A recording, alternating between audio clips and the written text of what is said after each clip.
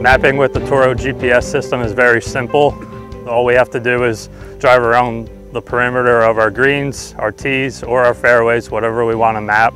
I did all the mapping here, so I kind of did it the way that I felt we should spray. So I mapped the fairways all the way up to the green, and then mapped the greens out into the fairways, so that when we spray fairways, all we have to do is exclude the greens and there's no overlap. So it's very exact that way. At the Beatonsburg Club, we have a Toro 1750 and a Toro 5800. With our mapping, we map with the 1750, and then we will be able to transfer that map over right to the 5800 using a flash drive. In the future, if we have to remap, it's as simple as deleting a map and redoing it. We're square tee boxes, and we used to have to waste like an entire boom to get a little sliver, and now it's exact. We get all the tee boxes done in one tank now.